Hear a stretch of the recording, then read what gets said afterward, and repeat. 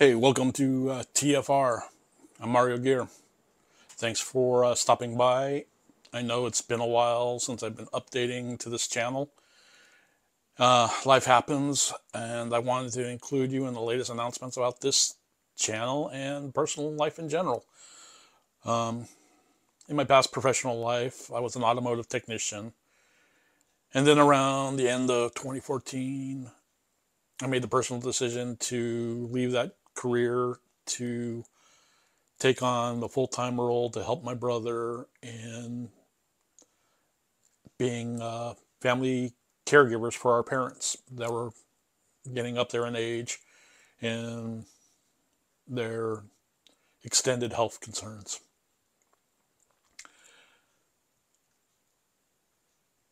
So basically working late at night, you know, working the graveyard shift, looking after my parents and make sure that no surprises happen in the middle of the night. You've heard horror stories. I'll let you fill in those blanks. I found myself up and needed to do something. And so that's when I started, first this channel, then followed by my automotive channel. It gave me purpose to do stuff to keep me from going stir crazy, so to speak. So now we're in 2023. My brother and I are no longer needed as family caregivers. Rest in peace, Mom. I find myself looking for the next chapter of my life for the next 20 plus years, what I'm going to be doing. So I'm too old to basically go back into the automotive field. There are just too many young guns out there, so to speak. So I'll just leave it at that. But I also want to try something new because basically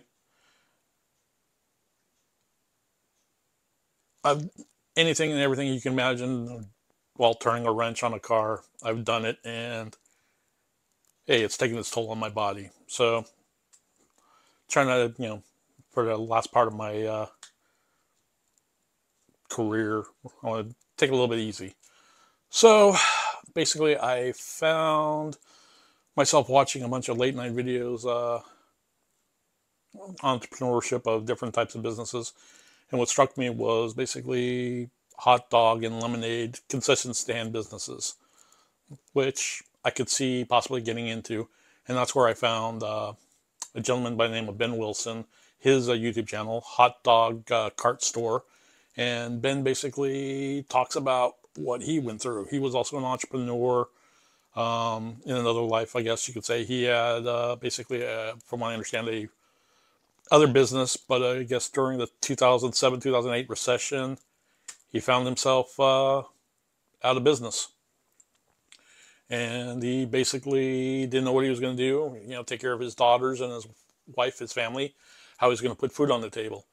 And then he heard a story about a gentleman out of Texas that came from the brink of the same situation he was in by selling hot dogs. So he said, hey, I'll give it that shot. And lo and behold, he became successful. And now he's actually took it a step further, and he manufactures his own hot dog carts and sells them. Yeah, I'll have links to his website and whatever. But he also, as like a mentorship guidance, he's created courses that he offers. He has free courses, PDFs that he offers, as well as paid versions if you want to get into that, if you're really serious. And, that's kind of like how I followed it. I signed up to his email, got one of his courses. So basically, I signed up for Ben's list for his free PDF, which basically was this. And it had a lot of good information. Started following it, and I basically the first thing it asked me to contact my state's agricultural department, find out if there were any requirements for that my state would have, and luckily enough, my state didn't have any of those requirements, so I was good to go. And then I was basically directed to my local county health department as well as local city for business license or business tax license, however they call it. So I was able to reach out to somebody at my local county health department. He basically gave me the gist of some of the things I could do, but he wasn't an expert in that the field. The person who handles that program for lemonade vending in particular was out on vacation, but I got her contact information, and I'll be reaching out to her shortly after I come up with some questions and concerns or things I think I may need to know. Some of the items are going to be like commissary issues, like do I need to store all of my equipment that I'll be using in my lemonade stand at the commissary, or can I just use the commissary for cleaning after the use or whatever, and then storing it, take it home with me or wherever I'm going to be storing my equipment. So those are is one example that I'm going to have. And of course, there was other things that I had to ask. Like unfortunately, in my county, or what I've been told, for every venue that I want to participate in, I have to have an individual health permit. So meaning if there's like 3 or 4 different farmers markets or fairs or festivals, I would need a individual health permit for each one. And obviously in my county, it costs X amount of dollars per.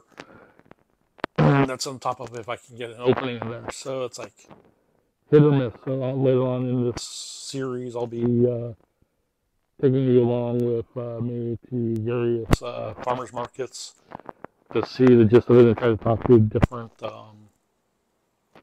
operators and how they like dealing with whoever's organizing that particular venue, or the problematic issues and that type of stuff. So yeah, that's pretty much the gist of it on there. And then obviously I'm going to be showcasing, doing unboxing reviews of some of the equipment that I'm starting to collect now for the use of for my lemonade stand. So obviously I can go with a standard bar tender citrus press that you see, those yellow deals, clamp deals, and clamp deals that you can use just for getting started, for low cost of entry into starting doing lemonade. I've even heard some people even using an electric squeezer or whatever they call those things where you put the lemon and squeeze it to for that aspect. But we'll go into that and in my reasoning for everything. So pretty much that is about it. I'm also going to actually try to reach out to a couple of the people who do a Q&A session, like one-on-one. Possibly, maybe I'll do a live stream if you guys are want to do a interview, like a Q&A live stream with maybe possibly I'll get Ben to see if he's available, as well as a few other people. I'll try to find some guests. I'll reach out to them to see if they're open to the idea, and maybe we can have it. Obviously, Ben has his vendor-only type Facebook group called Vendors United. I wanted to sign up for that. I know he offers like a 5-day trial, to see if that group is something you want to do. And then obviously he has a monthly or yearly subscription to be a member of that group. And right now, like I said, my finances are a little tough right now between commitments I have coming up in November for me. I'll be If you follow me on my automotive channel, you know what I'm talking about. Um, But I'll be covering that this year. so I'll be probably going head on in, heavily investing afterwards. After that, probably the second week in November or so, I'll probably Start getting into harder into the about kicking off the lemonade business. But yeah, there's like some things I need to find out. When I talk to my local health department person about the requirements, because it may be in vain, because of the fact that possibly by the time I'm ready to start this business venture, I may be in a new county. So it means I'm gonna have to, whole set of new rules. But it's also a good thing too, because of the fact that I'm gonna have to do this for any counties I want to travel, participate in. I'm gonna have to be in contact with those health departments to find out what I need to do to operate in their counties and what their rules are. And not every county is the same, but we'll wait and see how it goes. Yeah. Thanks for watching this, and I hope you'll subscribe. I'll have this created into a playlist series that you can also follow on. If you're following me, please do so. Make sure you have the notification bell turned on to all so you don't miss out. And follow me on all my other socials for any updates. And appreciate you taking the time. And I'll see you next time on the next video. I may do a unboxing video next, so you can see how that goes. All right. Thank you.